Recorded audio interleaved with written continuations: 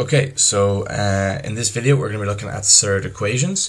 So Cert equations actually don't have much to do with the Certs we were doing in the last chapter, so they're not to do with the Cert rules. They're still the same Cert, still the same talking about square roots, but not the Cert rules we have to use, but obviously it makes sense to do them after each other, okay?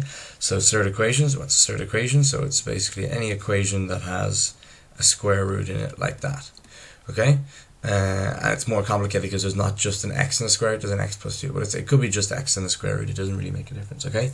So the way you deal with these is we're going to square both sides, okay? So I'm going to draw brackets in blue, like this, okay? So on this side, we're going to get x plus 2, because anything in the square root squared, you just get whatever's in the square root, and that's going to be your answer, okay? And this one here, so I'm going to write it in yellow. This is going to be what not to write. So this is not equal to x squared minus 16, which is a mistake a lot of people do. They just square the x and square the 4, but that's completely wrong, so you're not allowed to do that. What you have to do is to square the entire side like that. So you're going to get, oh sorry, I'll go to red. X minus 4 multiplied by x minus 4. Just anything squared is it multiplied by itself. So that's going to give us x squared minus 8x plus 16, okay? So not x squared minus 16, or yeah, minus 16, never do that, okay?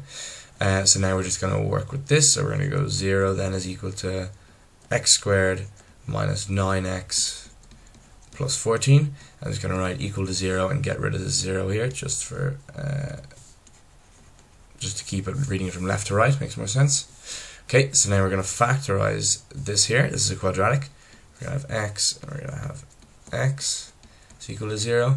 We're going to pick minus 7 and minus 2. So I said we're going to pick. There's only one answer, so I shouldn't have said we're going to pick. But x minus 7 and x minus 2, because minus 7 by minus 2 is going to be plus 14.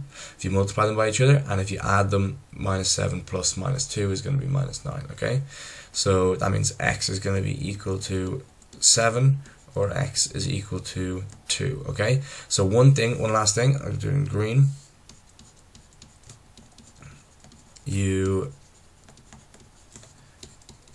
have to check your answer, okay? And the reason for this is, so in this case here, it doesn't actually matter, so I'll do it anyway, but x plus 2, so it's either going to be x equal to 7 or x is equal to 2, so it's either going to be 7 plus 2 in the brackets or in the square root, or 2 plus 2.